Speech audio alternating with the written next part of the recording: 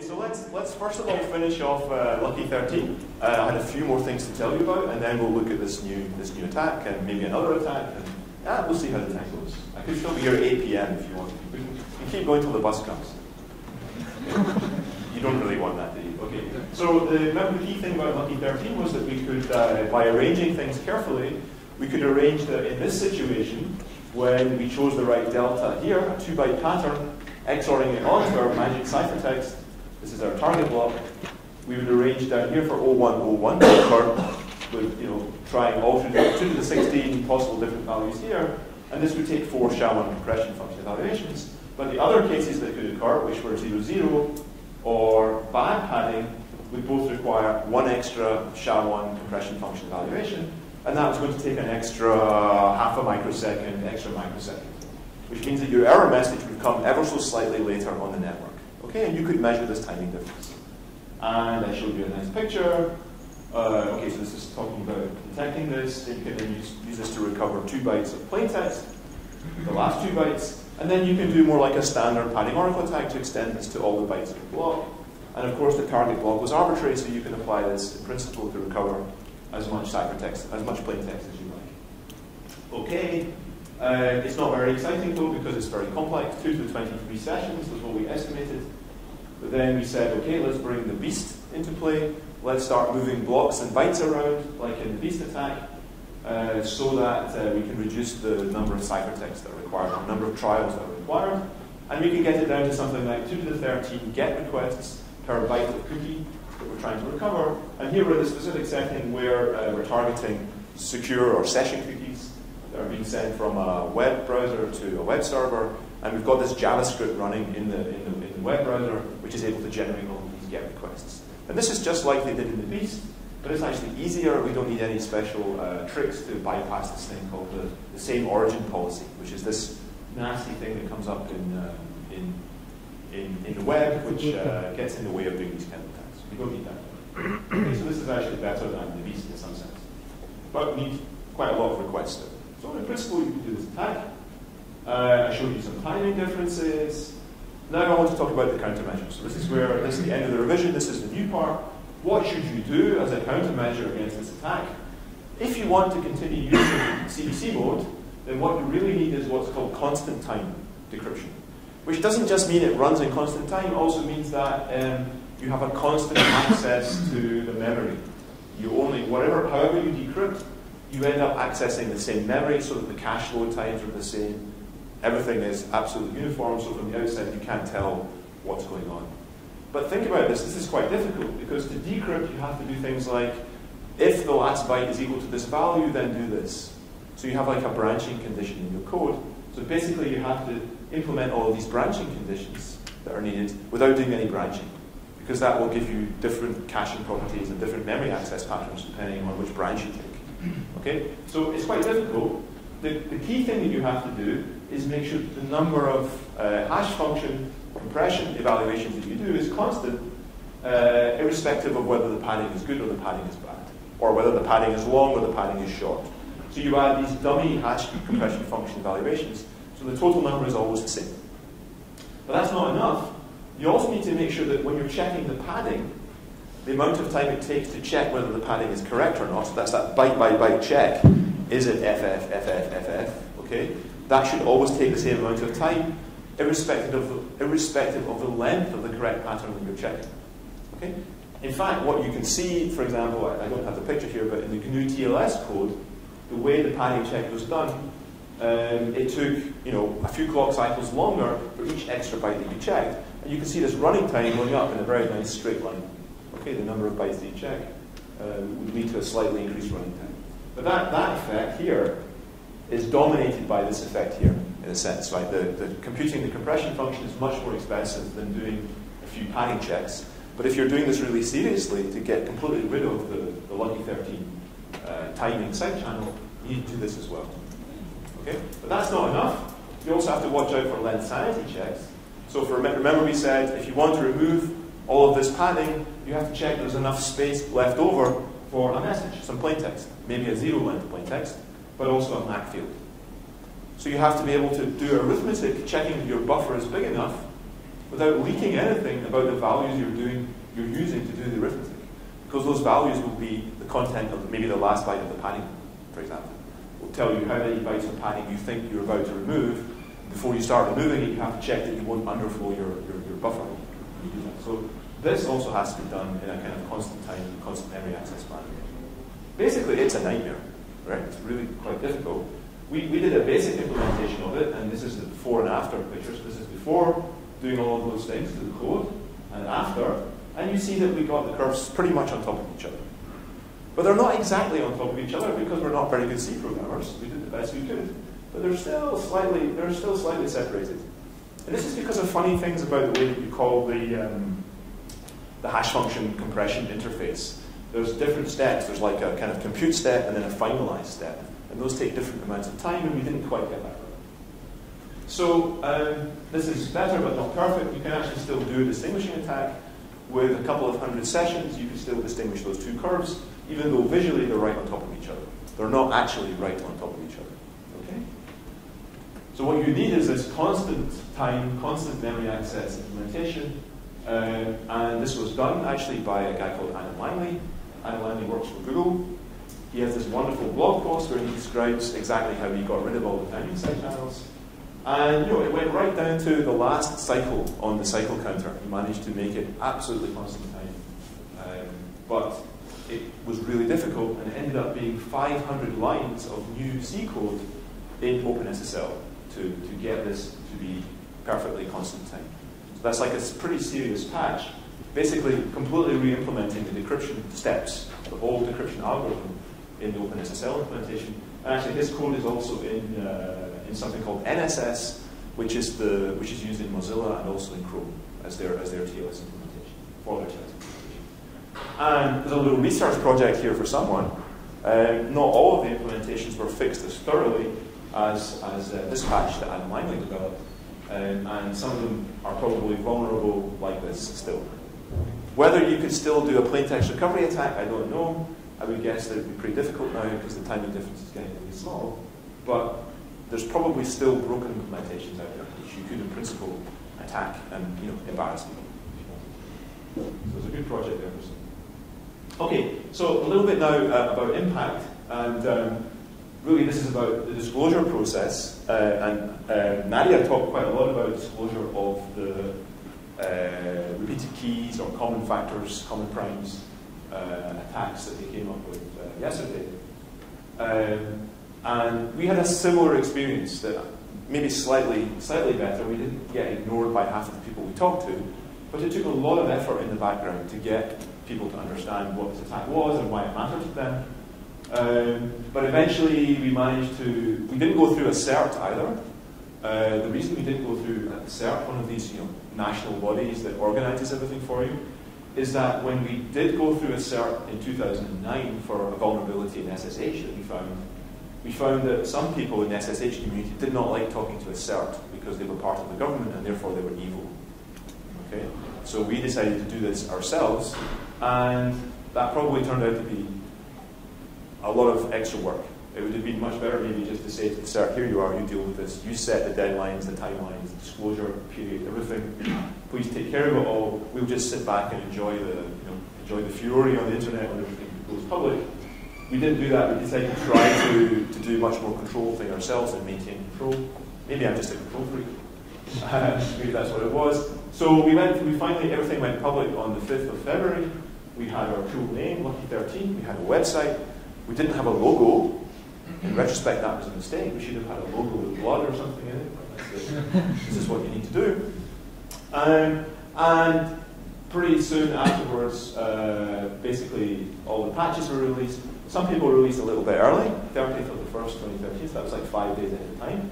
That was kind of annoying, because we had agreed that everybody would release their patches on the same day. And fortunately, nobody then tried to reverse engineer it from the patch, because nobody cares about the Opera browser. A really nice thing that happened is Oracle, who are responsible for Java these days, released a special critical patch update of Java SE. It was a special critical patch update because of some other problem, not because of Lucky 13. But I'm able to claim that it was a special critical patch update. So it's kind of fun. privacy castle. And then there's all these little kind of small, well, GNU TLS is pretty big because I think it's used in some of the Linux distributions, or it's used in, I can't remember exactly where, but some major operating system uses GNU TLS as implementation. These are all a lot smaller ones, and these are all kind of 2-man, 3-man companies. And at this level, and actually some of the bigger boys as well, they needed a lot of help, like testing their patches, for example, trying to help them understand what was going on and what the threat was. After all of this happened, and we listed all of these, in our research paper, we listed all of these companies and how they responded, I got an email from another small SSL vendor who's not mentioned here, saying, why didn't you break our implementation as well and mention it in your paper? We are bigger than all of these guys. Look, our market share is this percentage, and these guys are only 5%. And it's, it's really, really important that you should have broken our implementation too. It's like, whoa, okay, sorry. Sorry for not embarrassing you in public. And at the same time, I got a very, very nice email from a well-known cryptographer who works for RIM, who make BlackBerry, saying, well, it would have been really nice to have known about this in advance, really nice work, just to let you know that we've patched it internally, blah, blah, blah, which is kind of a completely different approach, right? This is a guy called Dan Brown, some of you might know. Not the guy who wrote the Da Vinci Code, the other Dan Brown, the more important Dan Brown, wrote us a very nice email saying, oh, it would be nice if you'd let us know, please let us know next time. And that was a very nice email to receive compared to this, like, why didn't you break my implementation? Who do you guys think you are? So there's like behind this, there's about 1,000 emails going backwards and forwards in total, okay? Just to get this to happen, to coordinate everything. It's really, really hard work. And I think that chimes with the experience that Nadia talked about yesterday, of trying to do disclosure at scale. I mean, what you don't want to do here is just build a website and put it on your Twitter feed, right? Because that's irresponsible. And you might cause panic, and okay, it's only a sort of semi-practical attack against TLS, but you want to try and do the right thing and bring everybody together and get everybody to fix at the same time. But it takes real effort, which is not something you really get credit for academically. It doesn't make my paper stronger or make it more likely the paper will be accepted to a conference, right, to do that. But it's something you should do as responsible citizens. Okay, Microsoft, I had a very nice exchange with Microsoft. I was actually in China at AsiaCrypt 2012, sitting in a bar with Brian Lamachia from Microsoft, who runs their program.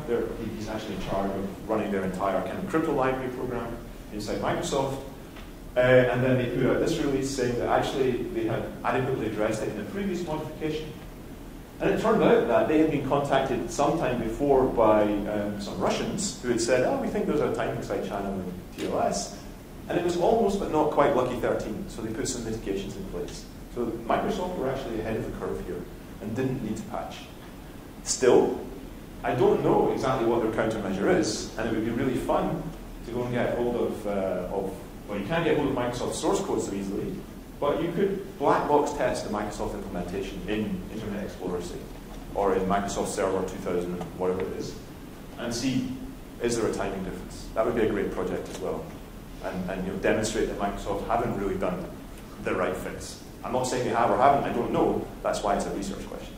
So you could do that too. Okay, so we have a list of all of this stuff on the website, which is rapidly going out of date. Okay, what else could you do as countermeasures? So I talked about this constant time decryption. You could introduce random delays during decryption, because then you'd hide this timing side channel, right? You might only have to add a couple of microseconds to really mess things up. Actually, that doesn't work. And you can just use statistics, the power of statistics, to extract the signal from the noise. Okay? And it turns out that something like if you put a random timing difference that's like 50 times as big as the actual timing difference in there, it only increases the number of samples you need for the distinguishing attack by about a factor of 10, something like that. So it's really not an effective way to fix the problem. You could redesign TLS, and in fact, finally, there is pad encrypt MAC. So encrypt then MAC. It's standardized by IETF as an extension for TLS 1.1 and TLS 1.2. But I don't see any signs of it being used, picked up. Okay? But it does exist. The RFC number, I can't remember. I think it's later in the presentation. It says what the RFC number is. What's really funny about the RFC is that it's completely motivated by the Lucky 13 attack, but it doesn't mention Lucky 13 anywhere in the RFC. Which is, the author is a guy called Peter Gutman, who's in New Zealand, and if he was closer, I would be shouting at him. Right? Fortunately, he's far, far away. But that's kind of annoying, but interesting. You can switch to TLS 1.2, and that's a good idea because then you can use GCM, okay? And these attacks don't apply anymore. At the time, though, when this attack was announced, most browsers and almost all servers were not offering TLS 1.2. It just wasn't available. And this work, together with the Beast and other work, is really what's driven the take-up of TLS 1.2, the switch to TLS 1.2. You can also switch to RC4, and after Beast, that's what lots of people did. And there were people writing on their official blog posts for their companies. All of our customers are immune to Lucky 13 because we're using RC4. We already switched to fixed Beast. Okay, we'll see later that wasn't such a good strategy. Okay, good. So, some lessons from Lucky 13. Well, the first lesson is that this MAC encode encrypt construction is a bad idea in capital letters. It's very hard to implement it securely, right? To implement it securely, you need this 500 lines of magic C code written by Adam Langley, who's the only guy on the planet who really understands how that code works. Okay? That's not a good basis for building a standardized cryptographic system that's going to be used on a global scale. You want something that's simple to implement, simple to make secure. And what happened is that there was this long history of attacks and fixes, and each fix that was done was the easiest thing to do at the time when it was done. But that globally turns out to be the wrong strategy, right? What they should have done is ripped it out at the start and said, okay, there's a hint here of being a problem. Maybe back when Bodney's paper first came out, or even when Bodo Moller's paper was published in 2002, the Moller attack. At that point in time, a conservative cryptographic approach would be to say, okay, this is now looking fishy, it's looking wrong, let's get rid of it and let's do something else. That didn't happen. And it's continued not to happen over many, many years. Okay? And that's a problem for cryptography. It's a problem for us as academics as well. It means that what we're doing is not really having as much impact on practice as we would like. People are not really taking these research results seriously. And they should, because attacks only get better with time. Or stronger. Okay, I think I said all of this. One thing in defense of the people behind TLS is to say that when TLS was designed in the mid-1990s, it wasn't clear what the right thing to do was, whether encrypt then MAC or MAC then encrypt. And you'll still have arguments with people on the TLS mailing list today about whether encrypt then MAC is the right solution. Felix? Would you still call, like, Adam Langley now coding 500 lines to patch that? So is this currently the easiest option to solve? If you know, I mean, you can do like a 20-line patch that gets you to that approximate constant time thing that we did. But that probably won't work if you're in like a virtualized environment and you're in the same, you're running on the same hardware as somebody or whatever. I mean, so it feels like the easiest way to get rid of all the problems. Right. It should solve it once and for all. Yeah. This thing. This 500 lines. No, the like 13. Oh. Or do you think there could be something else popping out? No, because we have a security proof.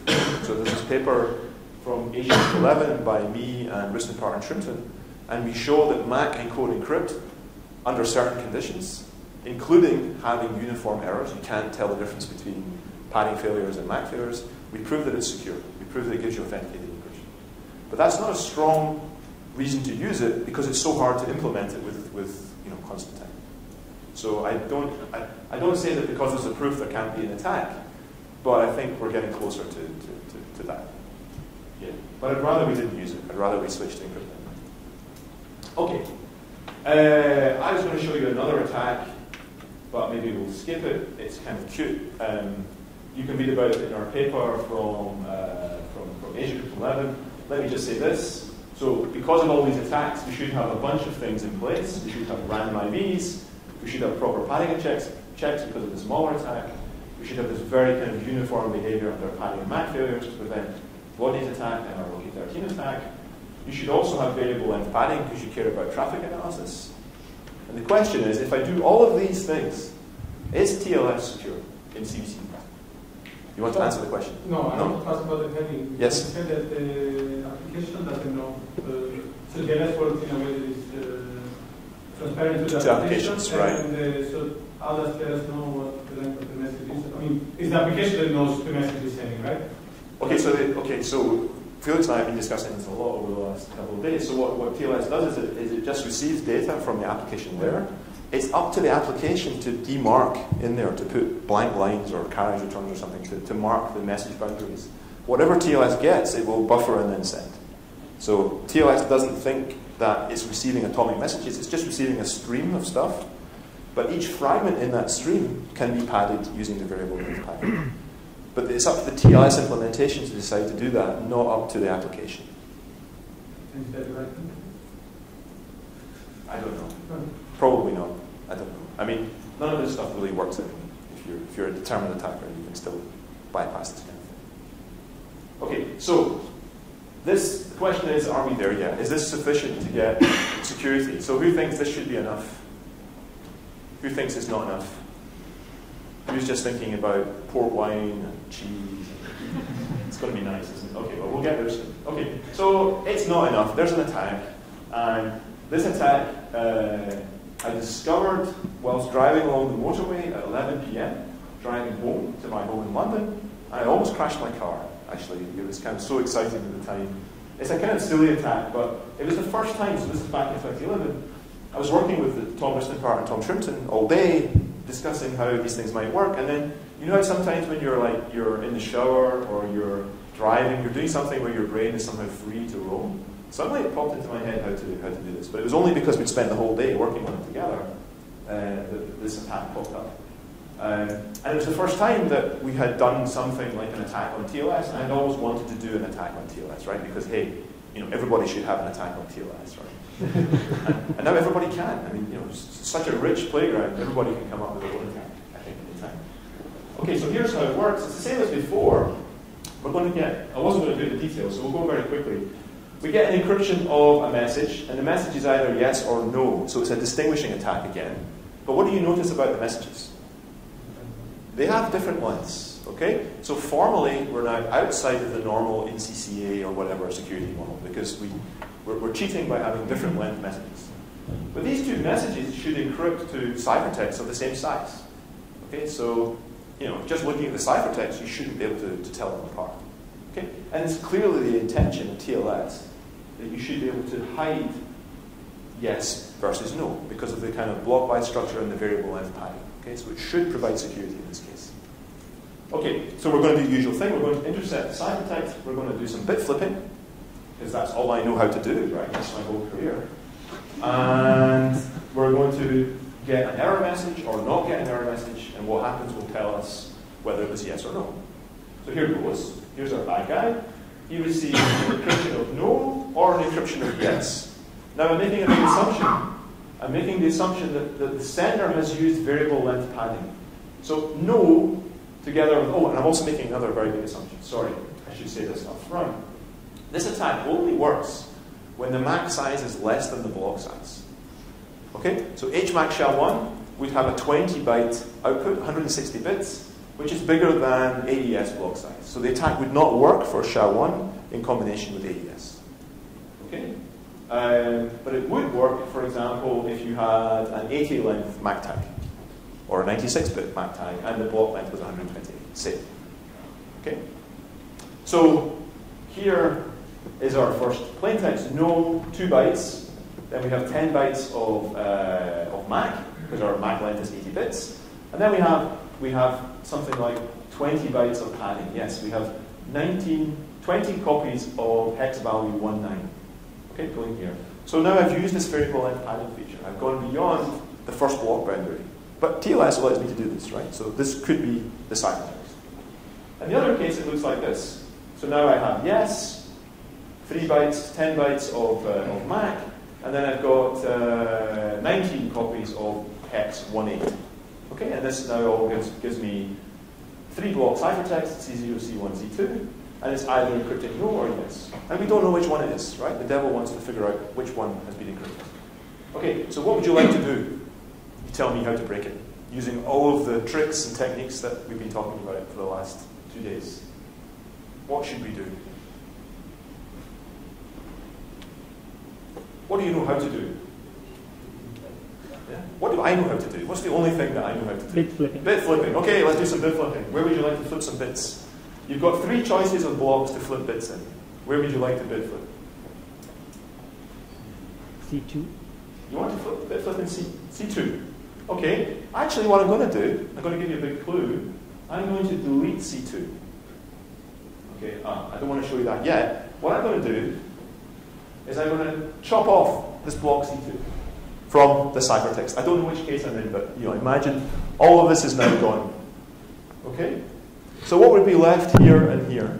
Well, it would be, would the padding be valid or invalid in 2 cases? Invalid. Invalid, right? Because if I have 13 there, I need 1, 3. No, I said this all wrong, okay. I need 20 copies of 1, 3, hex 1, 3. Okay, 20 copies of 19. I can't have 4 copies. Okay, and down here it would also be wrong. So how can I fix the padding to make the padding valid? Yes? But you just solve something by modifying C0? Yes. I have an explicit IV here. Okay, because I'm in TLS 1.1. I didn't tell you that either, but okay, we're in TLS 1.1 or 1.2. I have an explicit IV. I can bit flip in the IV as well. So how would you like to bit flip in the IV? Any hints or any ideas? Let's go bit flipping in the IV. I want to make the padding correct, okay? So what I'd like to do, for example, is maybe there are 4 bytes here. And I'd like to correct them. What should they be if it's going to be correct padding? Here. 19 XOR 4. Sorry? 19 XOR 4. I work in decimal, so 13 XOR 0, 4. Okay. What do I want to set the value to? What should it be? 4. 4? No. 03. It should be 4 copies of 03, right? Remember the padding pattern is kind of 1 longer than the value of the byte, okay? So what I could do is by bit flipping in Z0, in 4 positions, I could correct this padding to 03, and this block is gone. So then what will happen, if this was the ciphertext, would it decrypt correctly or not? Yes, because the MAC, I would remove the padding, the MAC would be correct on this and the header, and this would be accepted. Okay, so I had to bit flip in 4 positions here. By bit flipping in the last 4 positions of C0. What would happen if I did the same bit flips down here, in this setting? Right, so I would touch 4 positions. It would be the last 4 positions. 1, 2, 3, 4. So the last bit flip would be in the MAC. I'd be flipping a bit in the MAC. So what would happen then on decryption? Decryption would fail. Okay? Because the MAC would be wrong with very high probability. In fact, it would be wrong because it's a deterministic MAC, so it can't be right. So what then? Well, in this case, I would bit flip, I would have a valid message, everything would be great. In this case, I would bit flip, I would have an invalid MAC, I would get an error message, which I can see.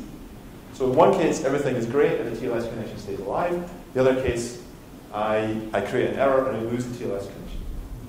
Now I can tell them apart. Okay? So by the pure power of bit flipping, we've broken TLS again. Okay? So here's the details. Okay? So we bit flip in C0 in the last 4 positions, and we use this specific mask here. This is hexadecimal 10, raised 4 copies of 10, and that turns those 13s into 03s. Antoine? Yeah, just one question. What happens if you only change the last 3 copies? Yeah. So then it's the padding which is going to be invalid on the first line, but it will be okay on the second one? That's true. And that would also be rejected. Okay, so you can also do it that way. Because bad padding leads to a fatal error. So that would also work. So both things do the same. Yeah, both things do the same. And in fact, other things you can do, for example, here you could have a much longer message that goes into the second block, much longer plaintext, and here a short plaintext. Okay? So you can have, and then, TLS would try to pad up the second one so it was as long as the first one. So you don't have to have messages of length 2 and 3, you could have length 3 and length 18 or something. Right? You can play around with the numbers. There's a lot of flexibility in the numbers. Okay, so yeah, we chop these blocks off, and this decrypt's fine to know. This doesn't decrypt, the MAC won't verify, decryption fails. You see we've got 02 to the 3, good padding, but the MAC computation will go wrong. Yeah, and that's it. Okay? So, where does the attack work? Well, it doesn't work for AES. I said this already. AES in combination with any of the standardized MAC algorithms. They all have outputs, MAC tags. So this bit here is too big in each of them. Okay, so the attack doesn't apply. But remember, there's the devil's RFC, RFC 6066, which standardizes truncated MACs. Because hey, who needs a big MAC? If you're a vegetarian, I guess you need one, but anyway. And this allows t equals 80. It allows you to truncate the MAC down to 80 bits. Yeah, and now we can break it. Okay? So if anybody ever deploys the truncated MAC extension, we have an attack, as long as we use variable length padding as well. Okay? So this is pretty theoretical, right? It's if this and this, then we have an attack. Not so interesting. The point really is that, also it's only a distinguishing attack, and I don't know how to turn this into a plain text recovery attack. It'd be cool if you could. Normally you can, and I tried, but I wasn't able to do it. So maybe one of you guys can figure out how to boost this to plain text recovery. Normally you can, so maybe I'm missing something. Okay, the real point of this attack is it says you cannot prove TLS MAC encoded encrypt secure unless you put some kind of restrictions on the relative size of the MAC tag and the block size. That's really what this is saying. Is that it's a barrier to a security proof. Okay? And that's how we sort of viewed it in our paper. And what we do then go on to prove in this paper is this sort of theorem informally stated, which basically says as long as your MAC tag, your message size plus your tag size is at least the block size, okay, n is the block size, so think of this as being 128, then MAC code encrypt with CDC mode encryption, random initialization vectors, TLS padding, uniform errors is something. Okay, AE secure means authenticated encryption, and LH means length hiding, and this is some extra property we proved by hiding the lengths of messages up to the limits of the padding. So it's like an extended version of authenticated encryption security. Okay, so finally, so in 2011 we had a guarantee that the CBC mode encryption in TLS could be made secure. But then came Lucky 13. So does Lucky 13 invalidate this proof? What do you guys think? I've told you the answer about 5 minutes ago, actually, so it's a bit unfair. There's a key word, there's two very key words here in italics in the theorem statement. Uniform errors. Okay? If you don't implement with uniform errors, then so you can tell the difference between a padding failure and a MAC failure, then you can do Lucky 13.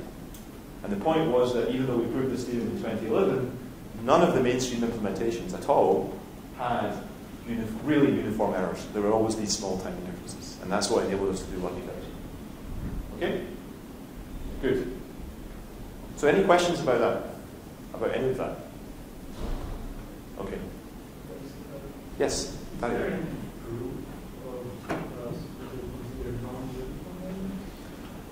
Yes. So we had a paper, this is myself and Jean-Paul de Gabrielli and Martin Stamm and Sasha Boldreva at FSE last year, I think, where we developed a framework for authenticated encryption in a setting where you have multiple errors which are distinguishable. And you actually you can prove some very nice separations that you don't expect to get. And there are schemes that should be secure which you can break, and other ones you can't prove secure. It's a very nice, there's a nice theory around non-uniform errors that we developed. Yeah. So it's a nice paper. Yeah. Okay. Good question. Okay. So we called our paper Tag Size Matters. Yeah, which if you're Anglo-Saxon is kind of, it's a good title for the paper. But basically what it says is that as long as the message size plus the tag size fills a complete block and one more, or maybe just fills a complete block actually, it's secure in our security model. But for any other situation, there are practical attacks. So there's this very fine dividing line between security and insecurity for this construction. Okay, so now back to yesterday's news. This truly scary SSL 3.0 vulnerability. It was announced last night, and it was discovered by some researchers at Google. In fact, I'm going to give you a big clue now. It was discovered by Bodo Moller and Tai Duong. Now, what do you know about Bodo Moller? What did he invent? The Moller attack. And what did Tai Duong co-invent with Giuliano Rizzo? Duong and Rizzo. What did they invent together? The Beast. what does Beast do? What's the one really cool trick in Beast? Sliding stuff around. So what do you think this new attack does? Huh? It does exactly what I'm very strongly hinting at, right? It does Mahler's attack in combination with sliding stuff around to recover cookies.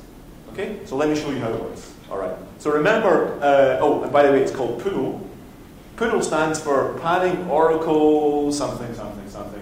Downgrade Legacy Encryption, I think. Legacy because it's SSL-v3 and nobody should be using SSL-v3. Okay? So remember this from yesterday's lecture, okay? We make this magic ciphertext where the MAC ends on a block boundary. Okay? So the last block is going to contain padding. And what we now do is we put our target ciphertext block here on the end, and we send it for decryption. And the condition is it will decrypt properly if and only if the byte value here is OF. Okay? The byte value in the last position has to be OF. And this assumes that the implementation does not check the padding format strictly. It doesn't do a strict check. Okay? Now, this is exactly the situation in SSL-v3. In SSL-v3, in the specification, there's no requirement that you send a particular sequence of bytes like 02, 02, 02, or 03, 03, 03, 03. All you have to do is send a sequence of random bytes, and then the last byte tells you how many other padding bytes there are to remove.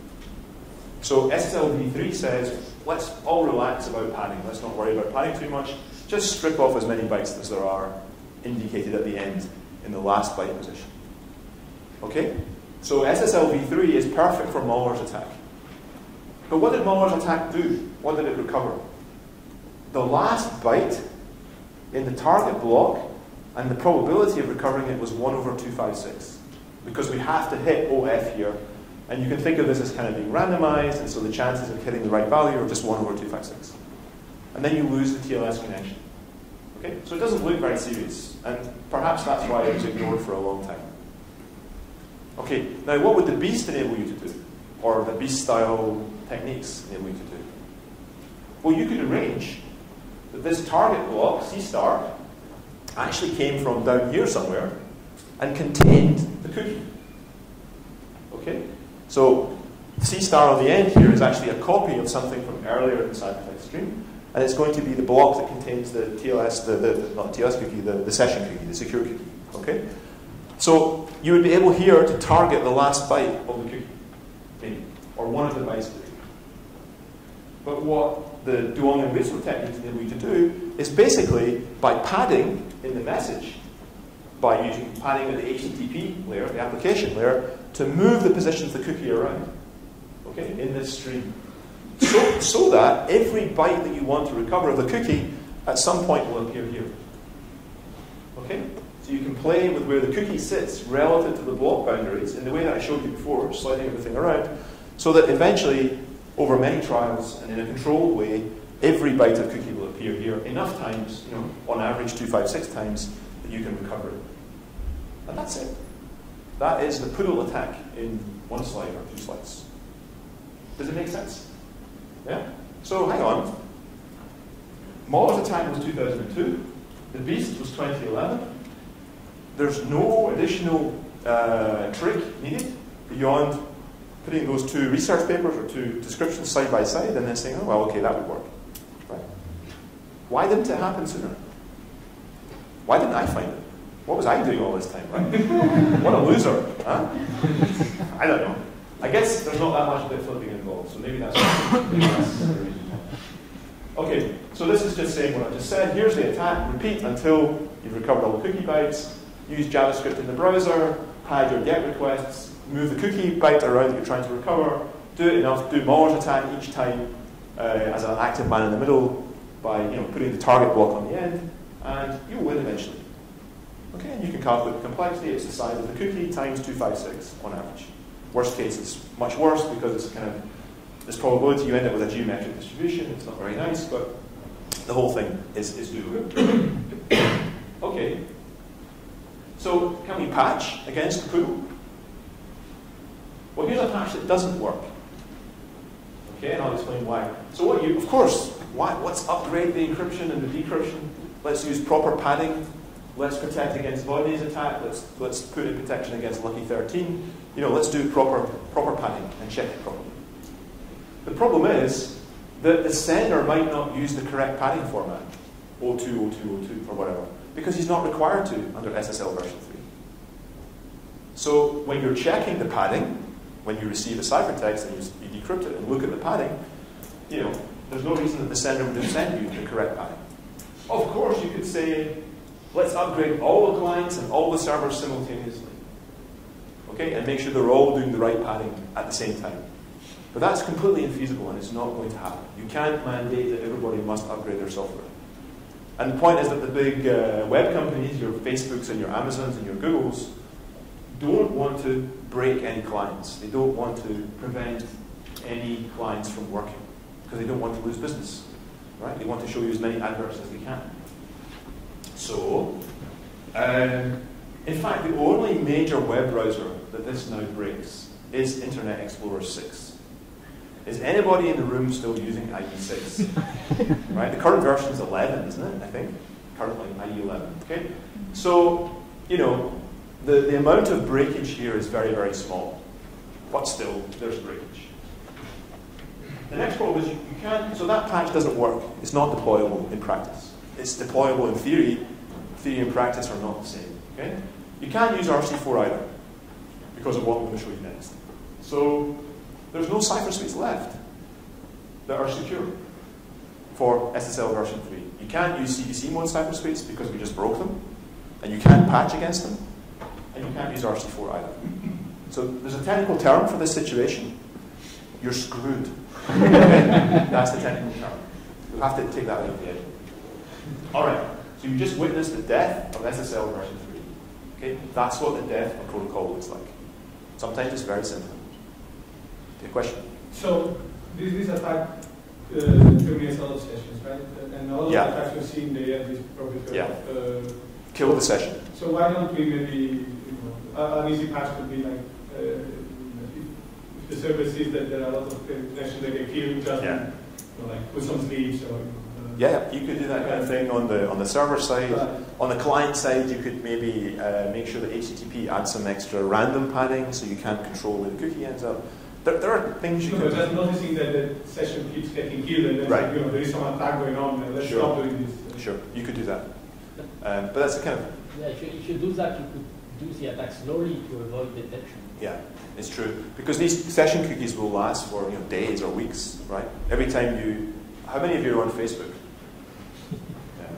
Okay, some of you are not admitting it, right? Or you're just not. Okay.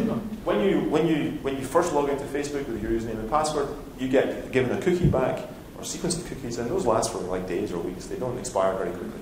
At least that's my experience. So you could do this as a stealthy attacker over a period of days or weeks. Yeah. So tricky one. Okay. Good. So hang on. Nobody's using SSL v3, right? Shouldn't really be a problem. Well. I got this today from SSL Pulse website, and this is based on the top 200,000 servers according to the Alexa rankings, which are important rankings. Here's the version number, and here's the percentage. Look, TLS 1.2 is above 40%. Yay! SSL version 3 is like 95%. So 95% of servers still support SSL version 3. Okay, so if your client connects over SSL v3, tries to, it probably will get SSL v3 if it wants. But actually on the mailing list this afternoon, TLS mailing list, Rich Saltz, who's at Akamai.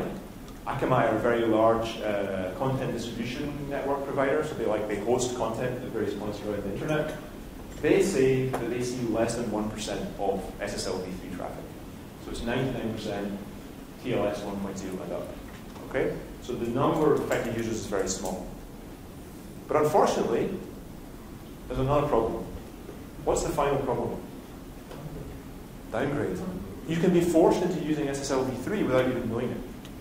Because a man-in-the-middle attacker can deny you from connecting over 1.2, 1.1, 1.0 until you end up at SSL v3. And your client will automatically reconnect, trying different lower version numbers until he's at v3. So a determined attacker, government level, could be actively doing this in the middle of your connections, force you back to v3, and then do the attack. So the only realistic solution, I think I've said this here, Yeah. The only realistic solution is to switch off SSL-v3 in your clients and in your servers and hope that SSL-v3 goes away as fast as possible. However, look here. SSL-v2 is still supported by 20% of servers. Like years after it was kind of abandoned. I mean, this was like, SSL-v3 came out in 1997 or something? That's like, how long ago is that now? 17 years? I can't even count that far back. And anyway, SSL-v2 is still there. So it's going to take years to get rid of SSL-v3 everywhere. Okay? But it's dead, it's broken. Okay, any questions about this attack, the Poodle attack? I hope you appreciate me staying up last night, very, very late on Twitter, trying to figure out what the hell is going on. Actually, it's really simple. And any one of you could have found the attack, having listened carefully to these lectures, including me. But none of us did. Right. Okay, so now let's come to the last topic I'm going to talk about. When should I finish? 15 minutes later, so... Yeah? I have an hour and a half or an hour? You have until 5. Okay. Slot, but until 5:15. 5:15. Yeah, okay, I'll go till 5:15, maybe 5:17, maybe 5:20. Okay, now I'm going to show you about these RC4 attacks, okay? And this is like, if you're completely lost and you have no idea what I've been talking about for the last 3 hours, now is a good time to switch back on again. Come back in, because this is a new topic, and it's really, really, it's even easier than the padding oracle attacks, right? It's kind of completely brain dead, but it works. Okay, RC4. Here's our classic picture again, MAC encode encrypt. And now we're going to use the RC4 stream cipher. So what you notice is we don't have any padding anymore.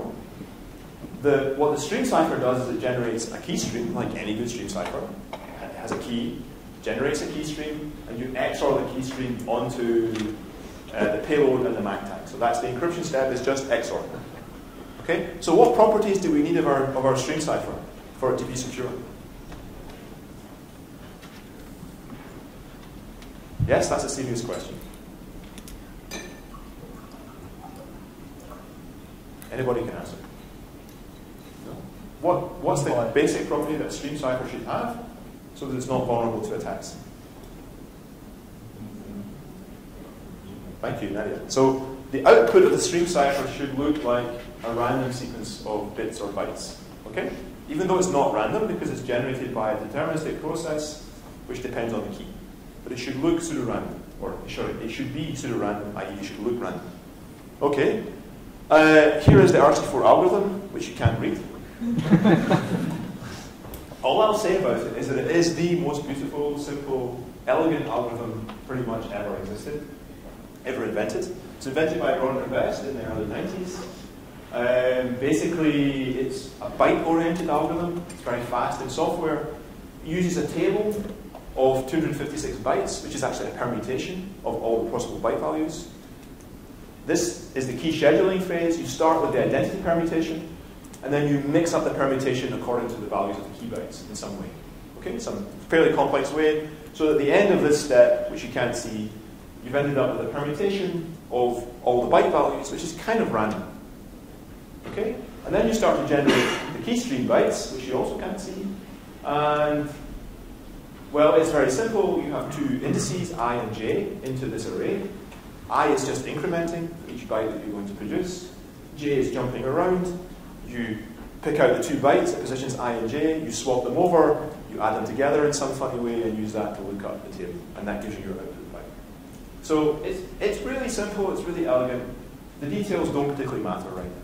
But it's an algorithm with a very long heritage. And because it's very simple and very fast, it's pretty widely used. Okay, so it's not just used here, it was used in web and WPAT kit, and it's used in a Microsoft thing called MPPE. It's an option in Kerberos, it was an option in SSH.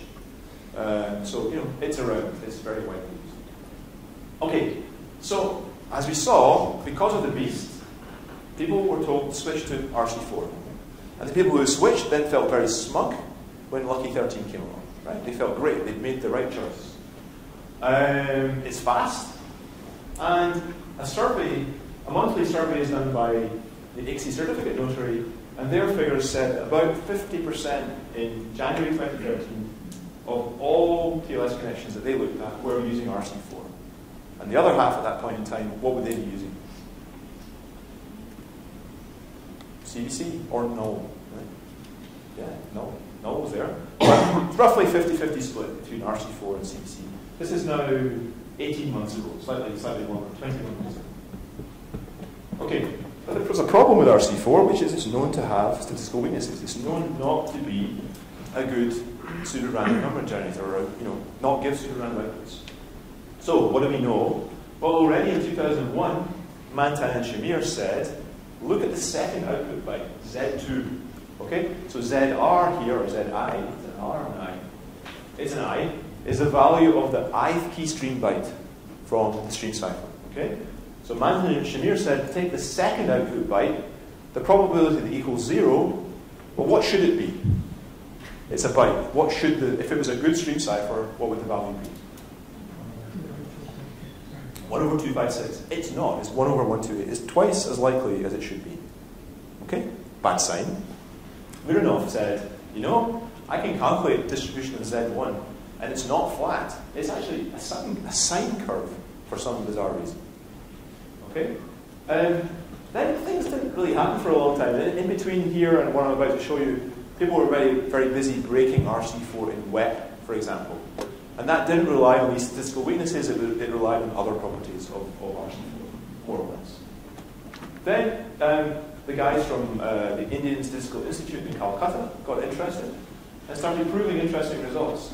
So this result concerns the second output byte, this result concerns the first output byte, but what Mitra et al. Showed was that the first 255 output bytes have a bias. The probability that ZR is equal to 0, where R runs over this range, is 1 over 256, which is what it should be, plus a little bit, plus something over 256 squared. And there's a constant there, and the constant's between 0.24 and 1.33. Okay? So think of this as being a bias of size about 1 over 256 squared, about 2 to the minus 16. It's pretty small, but it's there. And then in a slightly later paper, they showed something even more remarkable. They showed that there's a key length dependent bias. So here L is the length of the RC4 key in bytes. For RC4 in SSL, or TLS, sorry, L would be 16. And what they said is the probability that Z16 is equal to 240 in decimal now is at least as big as this value here, 1 over 256, plus this little glitch, 2 to the minus 16 again. Okay? So the key streams are not flat. Right? Then this is, you might ask the question, well, why is RC4 still being so widely used if we know that it's not that good a stream cipher? What do you think? What would be the rational, kind of pragmatic, real-world reasons to use this thing, even though it doesn't have a flat distribution? Any ideas? It's like something theoretical. Yeah, it's only theoretical. There's no attack, right? It's fine. Until there's an attack, I don't have to do anything. Good? Anybody else? You're just implemented. It's easy to use. It's fast. Libraries. Yeah, it's everywhere. Everybody's using it. I'm not worse than anybody else if I use RC4. What other reasons? I have nothing else. There's nothing else available because of the beast, right? I don't trust these client-side patches, the record-splitting patch for the beast, so I'm going to use RC4 now. I'm going to switch my server to only offer RC4 cyberspace. In fact, out of the top 200,000 Alexa websites, as of today, 2,000 of them are still offering only RC4 cyberspace. Okay? You can get that from the SSL Pulse website. So 1 in 100 are still only offering RC4. I find that really scary. Anyway, okay. And they don't use countermod because it's suspicious? That's what you said? It's not standardized, Antoine. There's no support for it in the libraries. Yeah, and it didn't get standardized because it was suspicious. Okay. So there's a whole Sorry, I mixed up. Yeah. There's a whole sequence of crazy reasons why we don't use it. Okay. So another reason is given as follows. Look, there are these biases, but look, they're only in the first few bytes. They don't encrypt anything interesting in TLS, so let's not worry. Okay, the biases are not exploitable in any meaningful scenario. This was said to me several times in those terms. RC4 is fast. Yes. Speed is king. I'm worried about the beast, so we talked about that, and the experts told me to use RC4, so I'll use RC4. Google's using it. It must be okay for my site. This is the kind of safety in the crowd mentality. What else do we have? Oh yeah, there's no demonstrated attack. Please show me my password in plain text, and then I'll believe you.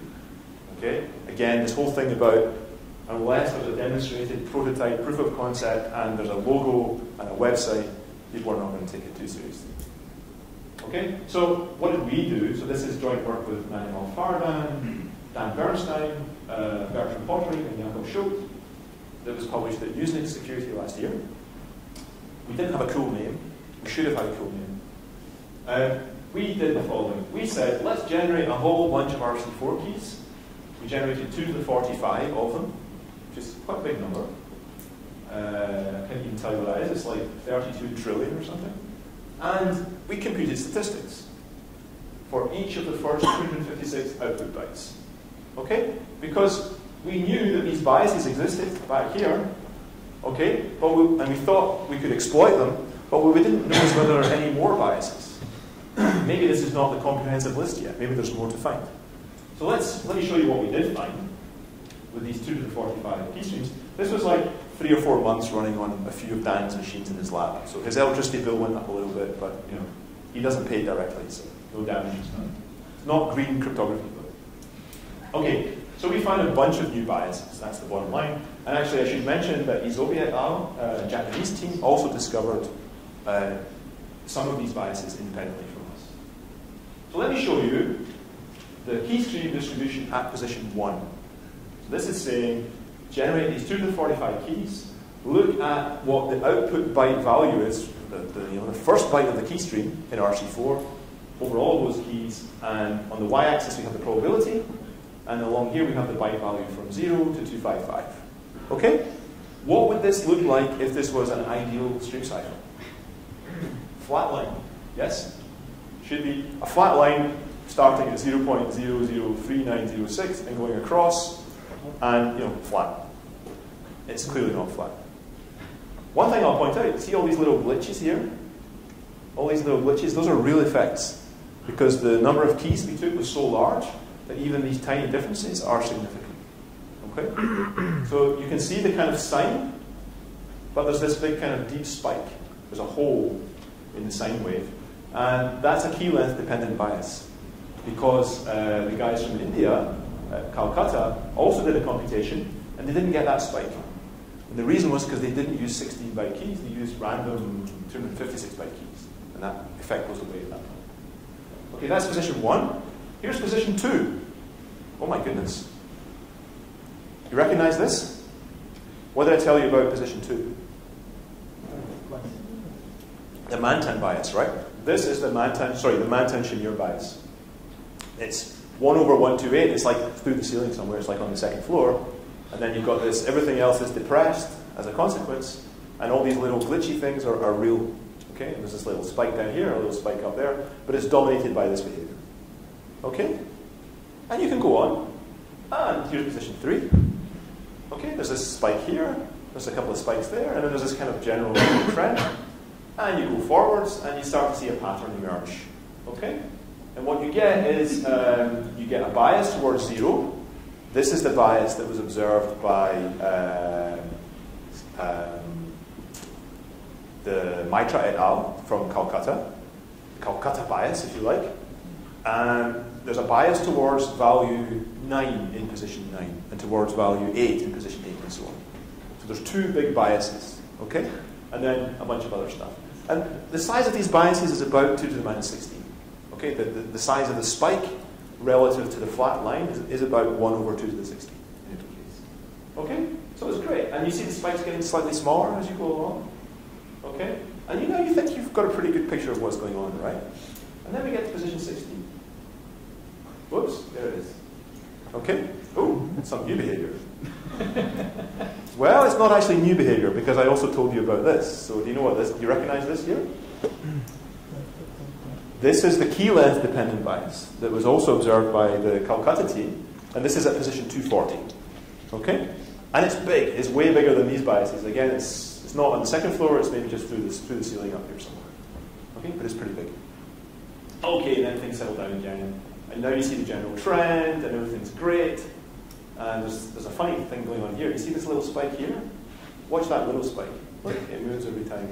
Okay, just to the left a little bit. That's not going to matter very much in attacks, but it's there. It's a real behavior. 27, 28, 29, 30, 31. And this again is real, okay? So you've got this alternating behavior, and then at position 128, you can't really, maybe you can't really see it, but there's a kind of a glitch, and it switches from odd, even, odd, even, odd, even, to even, odd, even, odd, even, odd, etc. We don't know why, and nobody actually knows why that does that. And it's pretty small, okay? But that's a prelude to this. Okay? 32, and nobody had ever observed this bias before, because nobody had done the computation. Is this related to twice the key Yes. size? Or? Yes, and you get similar spikes at positions 48, 64, 80, 96, 128, and then it stops. So there's a whole sequence of key length dependent biases. They get smaller and smaller, but they're still significant. And at the same time, you have this bias here moving along, and this bias here, it stays in position. Okay? Did you try doing any Fourier transform of the byte together to amplify this stuff or whatever? No. There was really no need. I mean, yeah. You can do all kinds of things, and maybe you'll find some extra patterns that we didn't observe. So most of this behavior, is now explained. We have a theoretical explanation for this spike, and for these spikes as well, but not for this kind of zigzaggy behavior, for example. We don't know. Okay? So it's great. This is great fun. And, we did the dumbest thing you could possibly do, which was to switch on your computer, program RC4, spread it across a bunch of processors, and just, collect the results. Right? So for 15 years, people have been analyzing the hell out of RC4, improving things about it. Nobody ever did this, which strikes me as really interesting. Okay? So by being very, very... Sorry? I think if you discovered this, you would have done something with it, or this.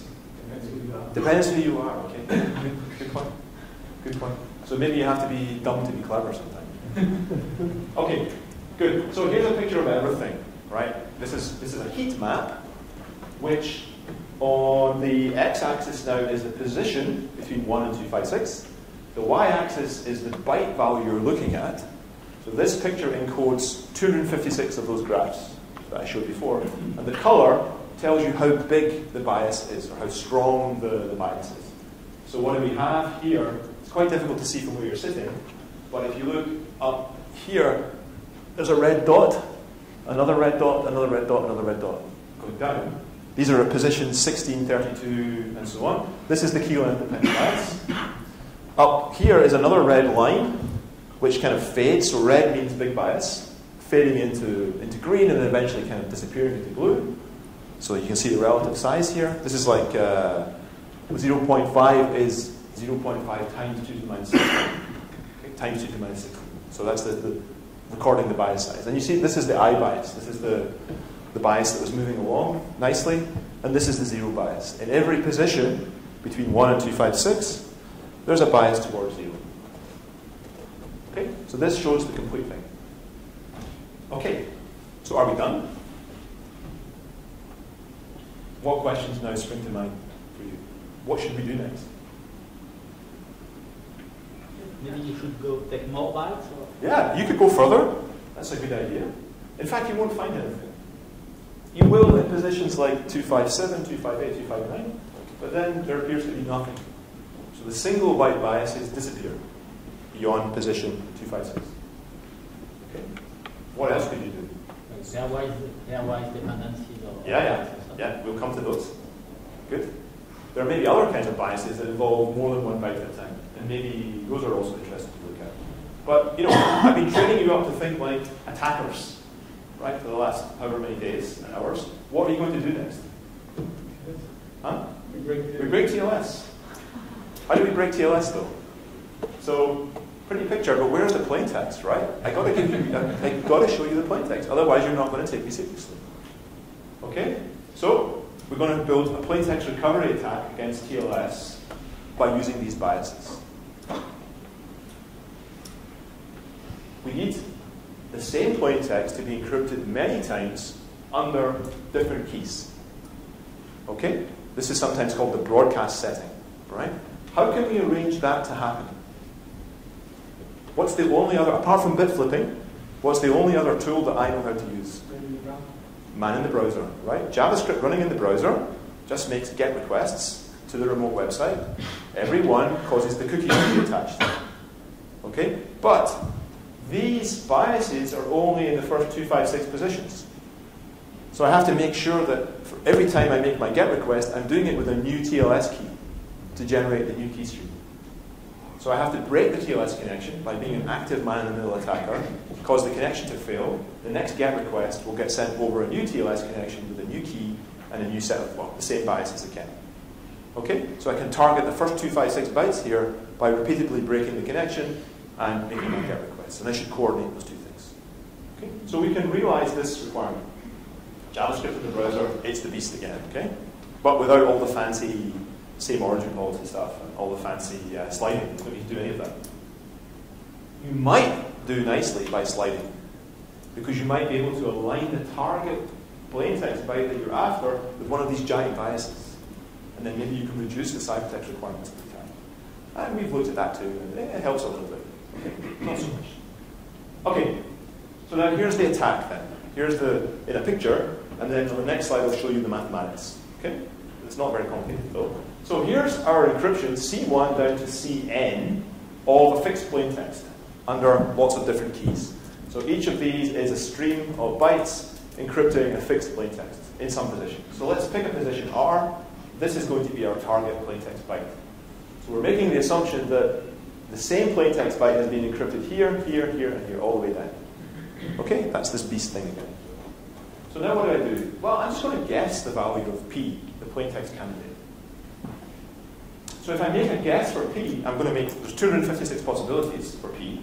Okay, it's a byte. I'm going to XOR it with the ciphertext in each of these ciphertexts. What will I get? A distribution? Yeah. If I guess correctly, what distribution do I get? The key stream. The key stream. Which is basically what was in this picture. Okay? So we're taking a slice in some sense. We're fixing a position R, let's say 128. We're taking a slice up here. If I guess correctly, I should get that distribution. Okay? If I have enough ciphertext. If N, the number of ciphertext, is large enough, okay, by guessing P correctly and XORing with all of these ciphertext bytes, I will get something in a red box, which says, I think, I can't even read it this close. It really has gone. It's on my screen. It says, yields induced distribution on byte ZR. Okay, so this is giving you a distribution on the rth byte of key stream. So it'll either be, if P is the correct guess, this will look like the correct distribution. And if P is a wrong guess, it won't look like the correct distribution. And what you do is so then you combine it with a known distribution, which we've sampled with these 2 to the 45 key streams, and you calculate formally the likelihood. Okay, exactly the kind of thing that François Xavier was talking about this morning. You calculate the formal likelihood that this is the correct value of P, given your data and given what you know about the key stream distribution. It's a question. Why wouldn't this have worked if it was a wrong distribution? Because in that case, this would have been flat. Yeah. And every value of P would have had the same likelihood. You wouldn't be able to separate them. Okay? And we'll see that in just a moment, actually. When we get to formal mathematics, you can see what happens when all of these probabilities are the same. Nothing works anymore. Antoine? Just one thing, if you don't care that much about the quantity of data, yeah, you can do it in a slightly simpler way. You just take the most frequent value, sure, and you XOR it with the most frequent value of the key stream, and you get the offset. Unfortunately, that doesn't work. Morally, it should work, but in reality, it doesn't, because the bias towards 0 is not always the biggest bias. No, but I mean, you look at the biggest bias in Z. Oh, yes. Then you know. Sorry. Yeah, but that's highly suboptimal, as it turns out. I know, and this is actually what Isobi et al. This is what Isobi et al. Did, and it doesn't give you the best results. Let's say there's a significant difference between. So this is maybe it's an important point. A lot of people thinking about broadcast attacks previously, including Mantan and Shamir, said, "Oh, we've broken RC4 because we could now with this one bias we can do the attack." But they didn't take into account the fact that there might be other biases which might be competing against that bias when it comes to estimating likelihoods. Okay? Yeah. So you have to be a little bit careful. A lot of people made statistical claims that were completely invalid when they were doing these things. So you really have to work with the whole distribution and do it. Anyway, it's more efficient, but it's difficult. You need to do this exhaustive search. Yeah. Well, yeah, it's easy to implement. Again, it's a convolution product. You might be. You can maybe do it with some n log n algorithm or something, right? Yeah. Okay, so the recovery algorithm then is, in the end, you pick the plaintext byte that gives you the highest probability or the highest likelihood, which is a formal statistical measure. Okay, and you can do this for any position R, the first 2, 5, 6 positions where you have a big bias or any biases. Okay, so here's the mathematics. It's Bayes' theorem. So let's suppose, I think we have time for this. Let's suppose that we have, we look at all the ciphertext bytes in position R. Okay, so that's that slice going down from before. And let's call it C. Okay, it's a bit misleading. It's not one ciphertext. It's a single byte from many ciphertexts, making a vector. And let's have the Q00 up to QFF being the byte probabilities in the key stream in position R. So that's that slice, that's this picture here, basically. These values for all of these positions between, sorry, all these values between 0, 0 and FF. Okay? Now you apply Bayes' theorem, and you do a little bit of messing around, and you make a couple of assumptions. You assume that the plaintext probability is a constant and is independent of everything. Actually, you can do much better by making a different assumption here, but that's for the future. You make this assumption, which is kind of standard in this analysis, that the distribution of the ciphertext is independent of the plaintext. And you see, if I want to maximize the probability that the plaintext byte has a particular value p, given the ciphertext bytes, then it's the same as maximizing the probability that z is equal to, the key stream is equal to c XOR with p, given p equals p. Okay? And you can actually now calculate this. So, sorry, to maximize this over all choices of p, you have to maximize this here, this probability of the key stream, and it's just given by this expression. You take the number of occurrences of byte value 0, 0, and you take Q00 to that power, and then Q01 to N01 and so on. And this is just doing basic probability, right? It's a product of individual byte probabilities. And now we come back to your question. If all of these Qs were equal to each other, then no matter what choice you made of your byte value, all of these numbers nx would be appearing here, and you would just get q to the sum of the nx's. And that would be a constant, because the sum of the nx's is equal to the total number of ciphertexts you have. So this I'm not sure if that's clear, but you can see from this equation, if you stare at it hard enough, that the uniform distribution cannot be attacked. Okay? So maybe that's a little bit much to take in 2 minutes, but trust me, I'm not just a bit flipper, I also know how to apply Bayes' theorem. And this works. Okay, so the question, what's the next question? What's the next thing you have to do, Claudio? Yeah. So you have to do some experiments, right? You have to see, well, how effective is this procedure? Does this procedure actually work? And what would you like to minimize in the attack? The number of ciphertexts. Because each ciphertext corresponds to breaking the TLS session or connection and starting a new one. And it corresponds to the man in the browser, or the JavaScript in the browser, and sending another GET request. So you like to minimize n, the total number of ciphertexts you need. Okay, so let's look and see. If you have 2 to the 20 ciphertexts, or 2 to the 20 sessions, here is your success probability as a function of the byte position that you're looking at. So we're thinking about recovering one byte, and we're measuring success probability. You do pretty badly out here. Look at these spikes, though. Do you recognize the position? Okay, 16, 32, 48. Okay, this is because the key length dependent bias is so large that it dominates everything else. And in that case, Antoine's idea of just using the biggest bias would work very nicely. Okay, and you would, you get this kind of performance. So, and up here, this is position 2, which corresponds to the Manton-Shamir bias. Okay, this is this gigantic bias. So you get 100% success probability for recovering the second plaintext byte with 2 to the 20 encryptions. That's pretty effective, right? You can generate 6 million encryptions per hour. All right, so 2 to the 20 would take like 15 minutes. Okay? What next? What should we do next? What would you like to do? Slide. No, we're not going to slide today. Sorry. You could slide. So if you had a target byte that you wanted to get, you could slide it around so that it kind of hits this peak thing. Okay? And then you would do better in recovering that plaintext byte. So yeah, you could slide. But the next natural thing to do is to increase the amount of ciphertext we have and see what happens. Okay? So let's go to 2 to the 21. Let's go up in Persian 2. Here's 2 to the 21. So we've done a little bit better. 2 to the 22, 2 to the 23, 2 to the 24. And now you see this general trend that in the spikes, these are these giant key length dependent biases. We're doing really, really well. So now sliding would make great sense, okay, if we can do it. And we're not doing so well everywhere else, but look, we're doing better at the start than we are at the end. And this is because the biases get smaller as you go out towards position 256. Okay? It's harder and harder to recover plain text. But you can keep going. 25, 2 to 26, 2 to 27, 2 to 28. How far would you like to go?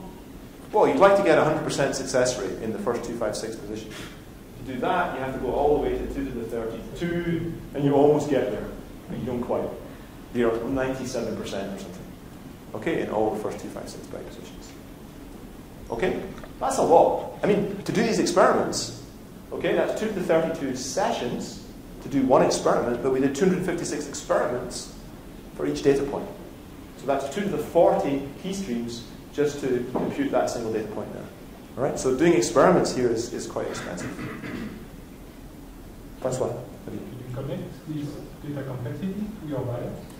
No, we don't do that. If you had a single large bias, then you can do it using standard statistical techniques. It's really easy in that case. You're trying to distinguish one peak from many peaks as you permute choosing different plaintext bytes basically permutes the distribution. And you want to find the one that matches most closely to a single bias. And it's easy in that case. But if you have a more complex distribution, let's go back to the picture. I think there's a picture of it somewhere. Oh, here, for example, this was position, 16, I guess. You've got 3 biases. And getting a good statistical handle on exactly what's going on there is more difficult. I mean, you can do it using, what's it called? Kullback-Leibler divergence, I think. KL divergence. You could do it. But we wanted to see the plaintext, so we did it just by simulation. Okay, good. So I want to show you this again because I think it's great. We'll start with 2 to the 20 and we'll work our way up. Okay, so here we go. Watch the spikes. Watch the general increase. All right, good. And we're done. Okay, I actually feel this attack doesn't work. I've been lying to you. I'm sorry. Why does it not work? Well, okay, first of all, you need a lot of connections to get reliable recovery. Second of all, you've got to force TLS session renegotiation or session resumption. We don't know how to do that from within JavaScript. So you need an active man-in-the-middle attacker to break the connection, not the man in the browser. Okay? That's okay. I mean, everybody else is using that too. But wouldn't it have been cool if it was a completely on-the-wire passive attack?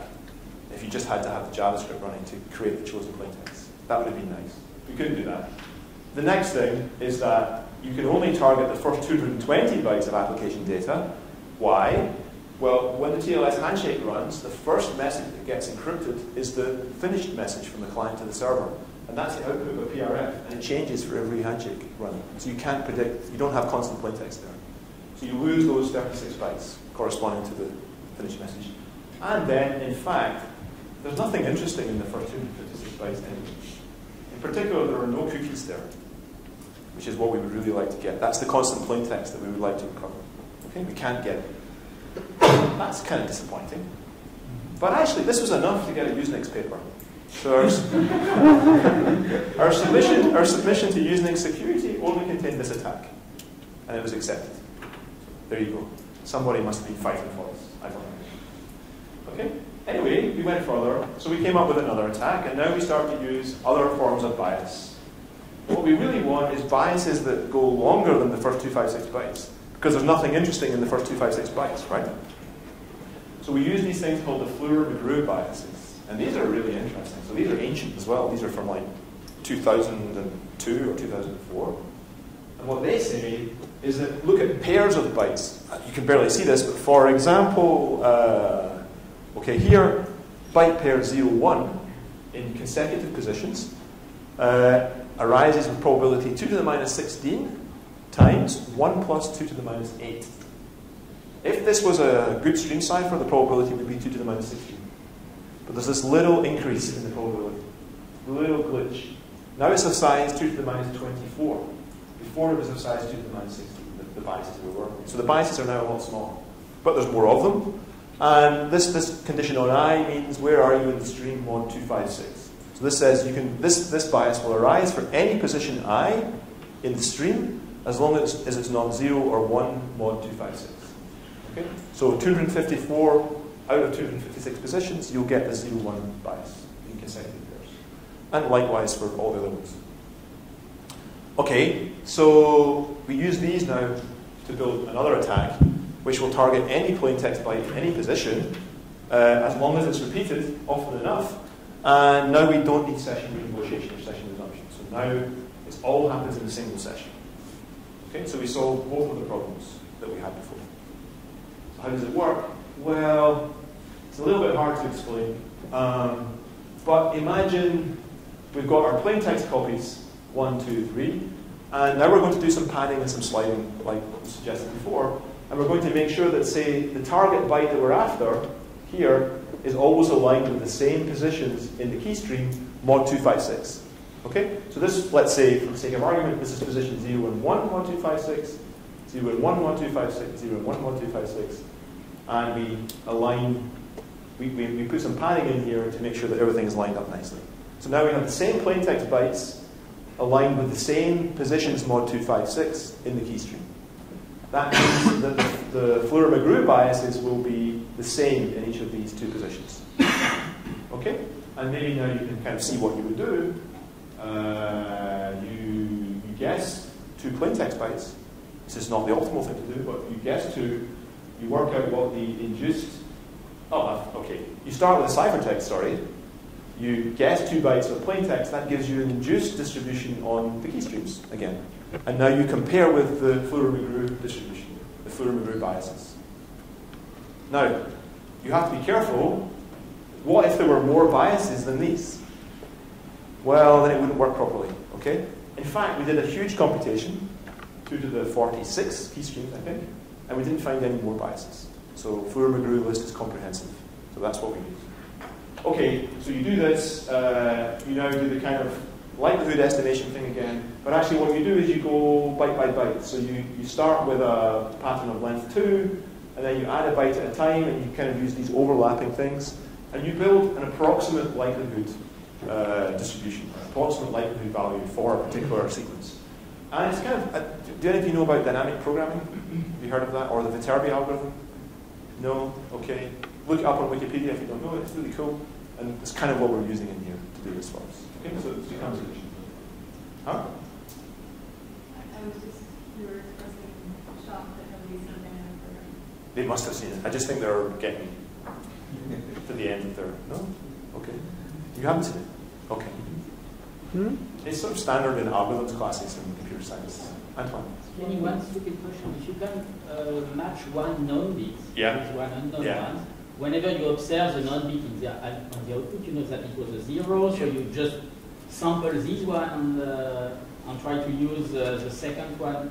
Precisely. Well, the optimal, the most frequently occurring value of the second one when the first one is 0. Precisely. To say, okay, to guess that this so one is going to be so that's exactly what you do. So you use the conditional distribution of byte r plus 1 on byte r, which you can calculate from the joint distribution of the 2 bytes by dividing out by the probability of the second one.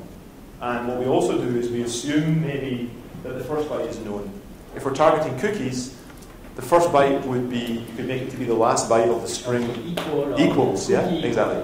So you can get a little kind of little help to get started.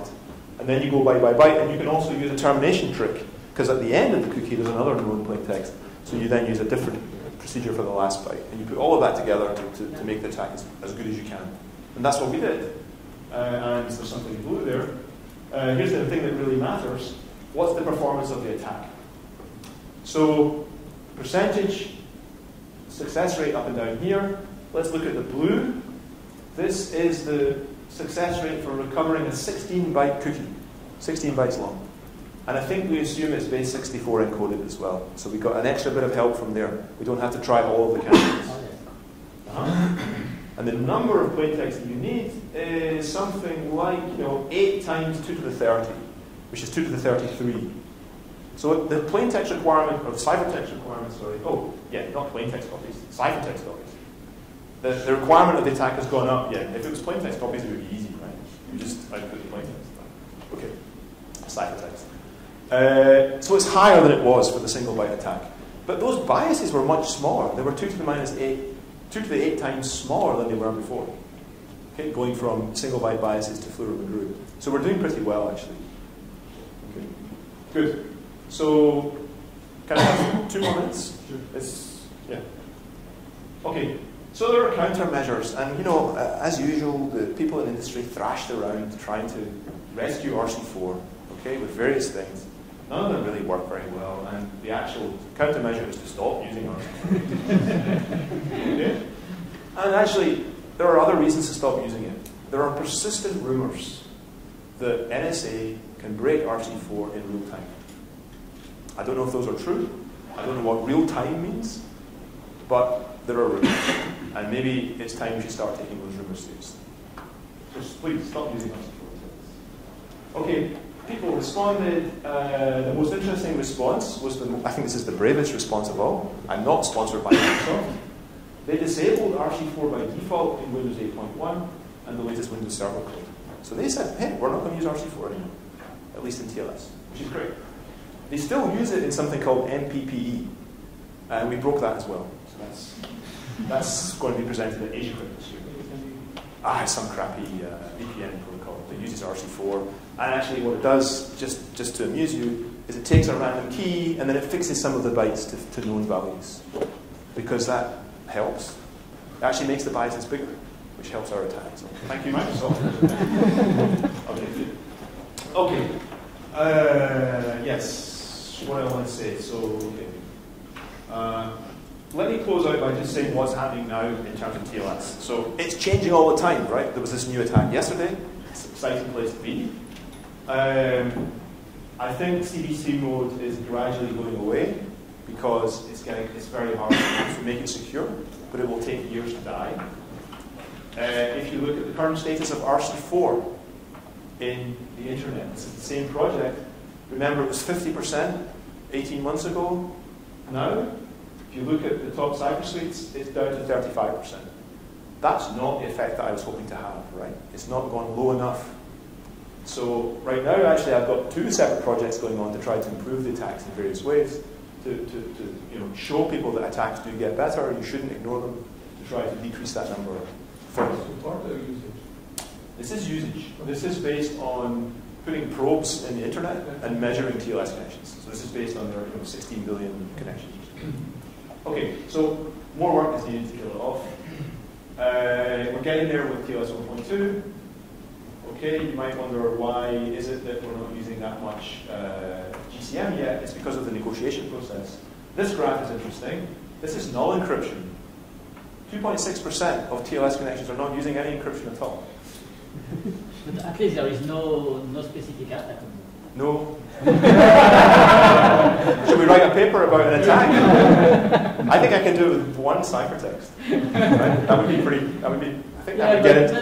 Do you think it would get into Usenix? It doesn't count. It's a trivial attack. I know. Well, the RC4 attack is also trivial, actually. The one that was accepted to Usenix security is you switch on your computer, you compute the biases, you do a standard likelihood analysis, and kaboom.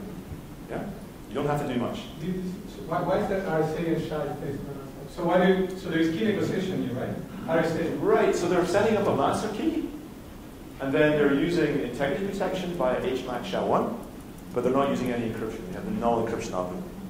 I have no idea. Maybe Nadia knows. Yeah. Why is it there? Why do we have null encryption in nearly 2.5% of all TLS connections? Doesn't seem good, does it? Actually, somebody asked what happens if you negotiate null if it doesn't run, and I don't understand. Okay. I think there's some digging around to be done here. find out what's going on. Maybe all of these are being man in the middle by NSA, right? That's fine. Maybe this is all the cryptographers' connections. I don't know. Interesting. Okay, GCM, I guess we'll go through this. GCM's okay. We could have done better. There would have been faster algorithms in GCM. We could have used OCB, designed by Phil Rogaway and Ted Krobats. It would be super fast, but there are patent issues or IP issues around OCB, actually. Phil has licensed OCB to everybody who wants to use it, except for military purposes, which kind of makes it hard to, to standardize it. So GCM is there.